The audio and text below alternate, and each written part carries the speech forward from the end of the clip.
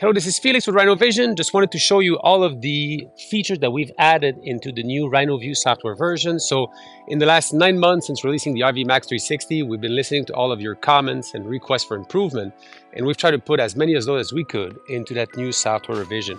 So the first thing we did is automatic connection. So now when you start RinnoView, it directly connects to the RV Max 360, and behind the scenes, it finds the unit's IP address, then directly connects to it. And the first thing that you'll see on the screen is your live view coming up.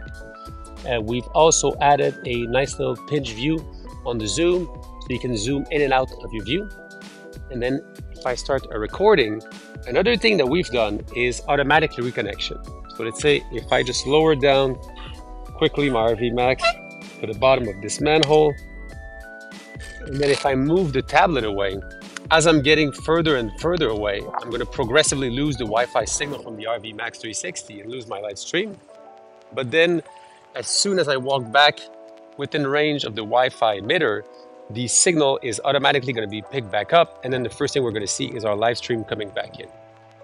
Also, one more thing that we've done is we've added a nice little progress bar. So as you're downloading the videos, you can see the conversion and download process being updated in real time. And we've also made this process to be twice as fast as it used to be before. So essentially, in a nutshell, same great product that we had before, just faster, better, and easier to use.